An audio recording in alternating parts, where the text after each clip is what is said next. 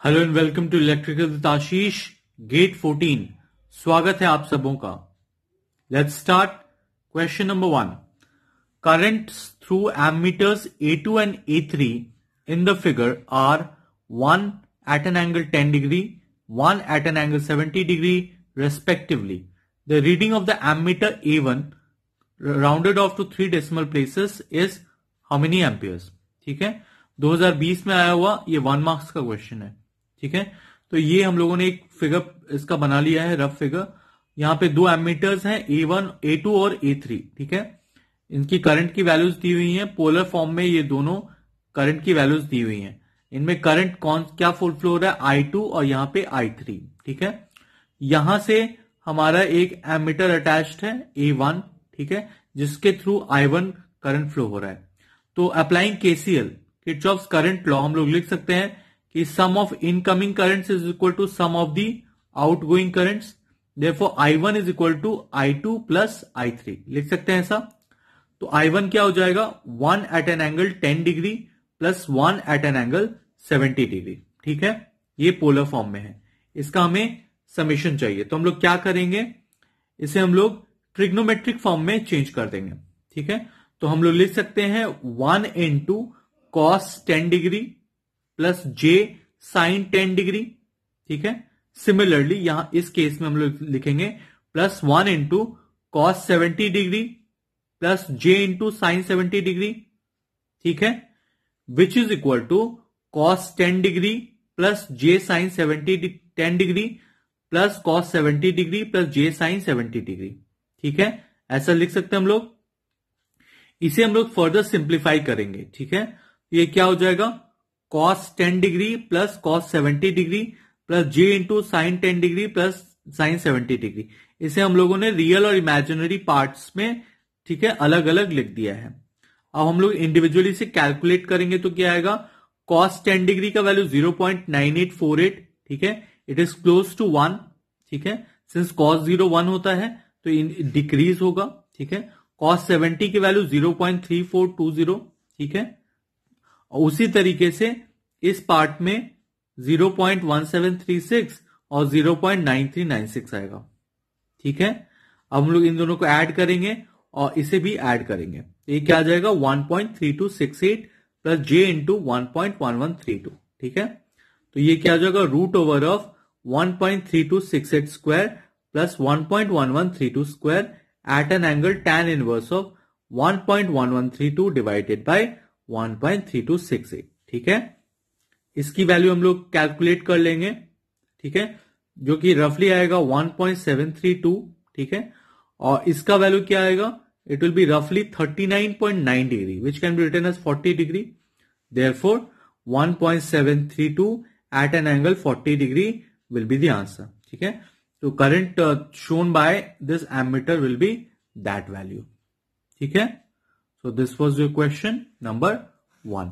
Let's move on to the next question.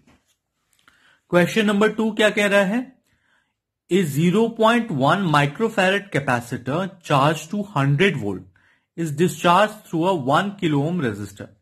ठीक है, एक 0.1 माइक्रोफैरेड का हमारे पास एक कैपेसिटर है। ठीक है, it is discharge through a 1 kilo ohm resistor.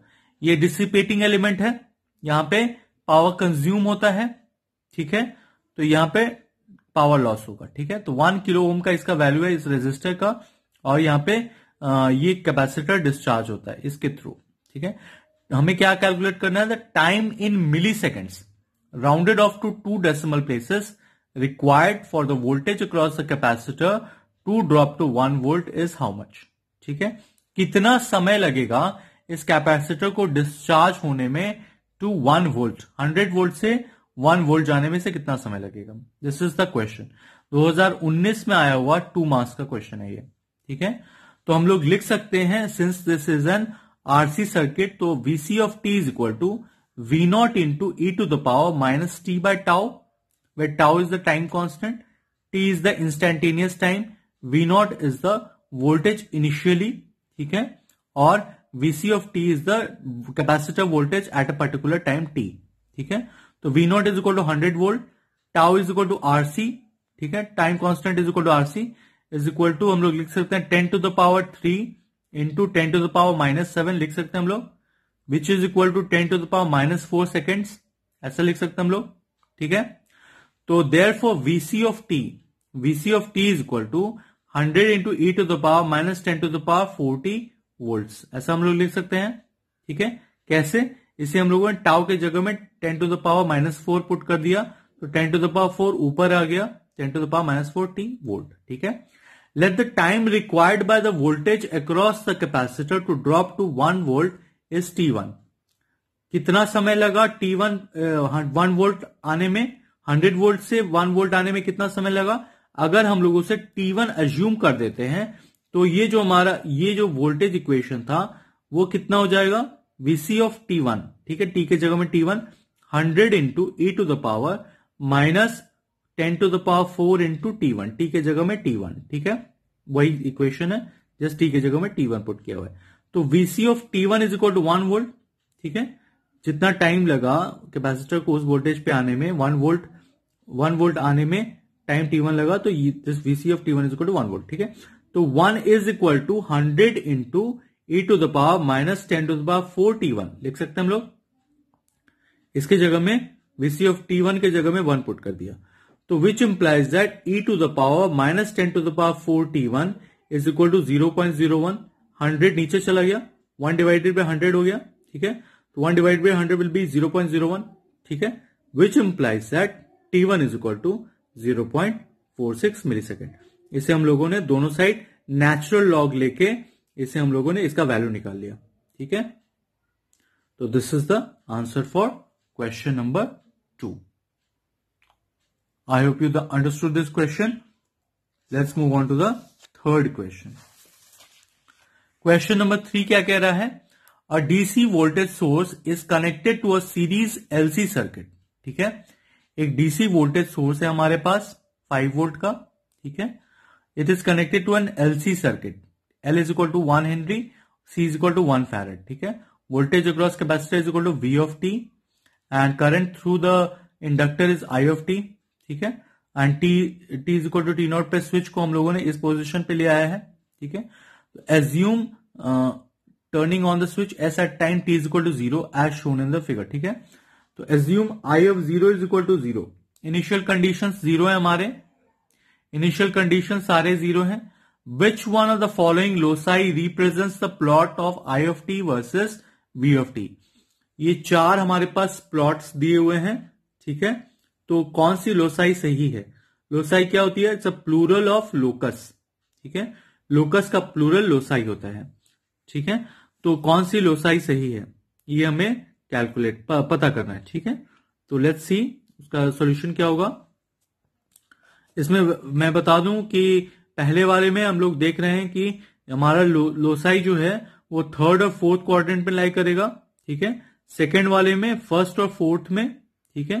Third वाले में 1st एंड 2nd में, और 4th वाले में 2nd और 3rd में ये चारों लोसाई लाई करेंगे। सारे के सारे 0 को टच कर रहे हैं, ओरिजिन को टच कर रहे हैं, you can see that, origin को टच कर रहे हैं। और इनका जो रेडियस है वो 5 का है, 5 का इनका रेडियस है। और इनकी कहां पे इसका सेंटर है ये चारों लोसाई की, ये भी हमें पता है। IT versus VT curve, let's see. तो हम लोग इसको ऐसे लिख सकते हैं, 5 वोल्ट था हमारे पास, तो 5 इंटू U ऑफ t हम लोग लिख सकते हैं। तो ये 5/s, एस डोमेन में हम लोग काम करेंगे। तो और यहां पे क्या हो जाएगा? SL इसका इंपीडेंस हो जाएगा, ठीक है। SL अगर इसका इंपीडेंस हो जाएगा तो L की वैल्यू तो 1 थी, तो ये S हो जाएगा। और इसमें कैपेसिटर की वैल्यू क्या थी? 1 थी, और तो 1/SC होता है इसका, तो 1/S इंटू 1/S हो जाएगा। करंट फ्लोइंग IFS हो जाएगा। IFS will be equal to voltage divided by total impedance, ठीक है। तो वोल्टेज कितनी थी? 5/S थी, whole divided by S plus 1/S, ठीक है। तो हम लोग लिख सकते हैं is equal to 5 divided by S square plus 1, S square plus 1 लिख सकते हैं, ठीक है। तो I of t will be equal to 5 sin t लिख सकते हैं हम लोग। ये किस फॉर्म में है? Omega divided by S square plus omega square, ठीक है। ओमेगा की वैल्यू यहां पे 1 है, तो यहां पे ओमेगा की वैल्यू 1 है, ठीक है। और 5 तो अलग से हम लोगों ने ले लिया, तो ये साइन टी होगा, ठीक है, 5 sign T. v of T क्या हो जाएगा, 1/c integral of 0 to t I dt, voltage across the capacitor at a particular time t is equal to 1/c integral 0 to t I dt, which is equal to integral 0 to t 5 sin dt, ठीक है। 5 sin dt को just place कर दिया in place of i, तो v of t is equal to 5 multiplied with minus cos T. Sign T का integral क्या होता है, माइनस कॉस टी होता है, ठीक है, फ्रॉम 0 टू t, ठीक है, which is equal to 5 multiplied with limits को हम लोगों ने प्लेस कर दिया है, तो ये माइनस कॉस टी हो जाएगा माइनस कॉस ऑफ 0, ठीक है, तो minus minus cos 0 plus cos 0 हो जाएगा, और कॉस 0 की वैल्यू 1 होती है, तो ये हो जाएगा minus cos T plus 1। v of T is equal to 5 minus 5 cos T.